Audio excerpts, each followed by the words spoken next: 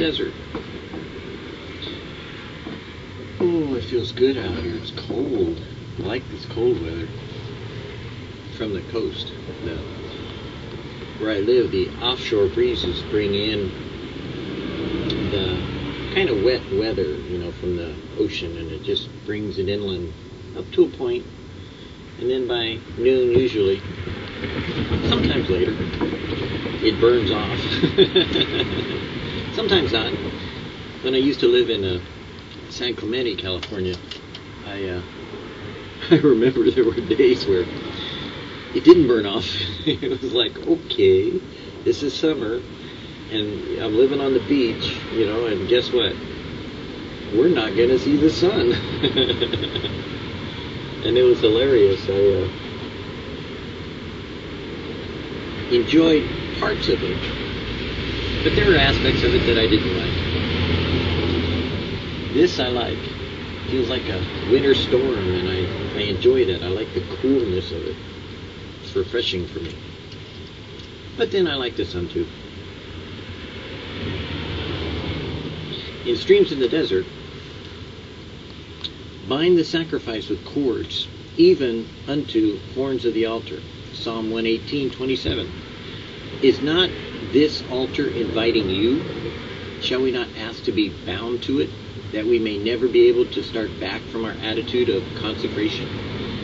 There are times when life is full of roseate light, and we choose the cross. At other times, when the sky is gray, we shrink from it. It is well to be bound. Wilt thou bind us, most blessed Spirit, and enamor us with the cross, and let us never leave it? Bind us with the scarlet cord of redemption, and the gold cord of love, and the silver cord of Advent hope. So will we not go back from it, or wish for another lot than to be the humble partners with our Lord in his pain and sorrow. The horn of the altars invites thee. Wilt thou come? Wilt thou dwell ever in a spirit of resigned humility, and give thyself wholly to the Lord? That must be really an old one. The story is told of a colored brother who, at a camp meeting, tried to give himself to God. Every night at the altar, he consecrated himself. But every night before he left the meeting, the devil would come to him and convince him that he did not feel any different, and therefore he was not consecrated. Again and again, he was beaten back by the adversary. Finally, one evening, he came to the meeting with an axe and a big stake. After consecrating himself, he drove the stake into the ground and just where he had knelt. After he was leaving the building, the devil came to him as usual and tried to make him believe that it was all a farce. And once he went back to the stake and pointing to it said, "Now look here, Mr. Devil. Do you see that stake? Well, that's my witness that God has forever accepted me." Immediately the devil left him, and he had no further doubts on the subject. Still small voice. Beloved, if you're tempted to doubt the finality of your consecration, drive a stake down somewhere and let it be your witness before God. Even the devil that you have settled the question forever. I don't know. Sometimes I read old stories of the devil this and the devil that, and we used to sing a song, shut the door, keep out the devil, shut the door, keep the devil in the night, shut the door, keep out the devil, light the candle, everything's all right. But to a certain degree, there's an amount of people that will pass off the responsibility of their own personal growth and development and natural inclination to sin to the devil as though it were always his fault, and not sometimes our own participation in those things which are consequences of our action. In other words, if you stick your finger in the fire, you're going to get burned. That makes sense. If you put your finger in water, it's going to get wet. That makes sense. Well, if you stick yourself in a position of sin, you're going to sin. That makes sense.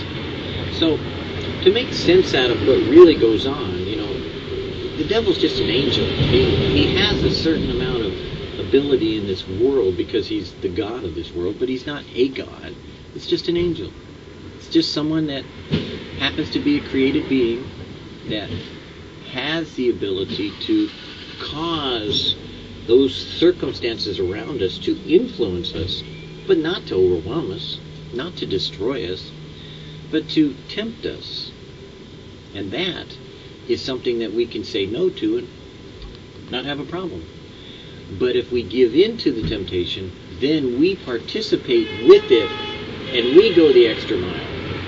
We go that one step farther. We go into sin. So for me, lots of times the devil this and the devil that is just too much devil and not enough God.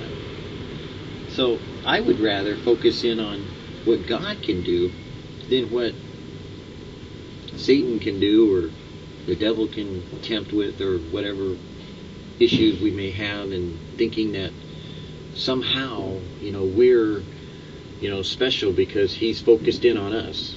And the reality is, no, your flesh 9 times out of 10 is more focused on you than you are. And it's just crucifying our flesh and the lust thereof that needs to be done, more so than shooting arrows at the devil that he isn't anywhere near to be found. There is a time and a place where he may come to you and visit, but more often than not, it's your own flesh and your own reaping what you sow that causes you to blame the devil more than nail your flesh to the cross. When you realize it's you, then you can deal with it. When you keep blaming someone else, guess what? You can keep telling him to be gone, but if he ain't there, it's sure a waste of hot air.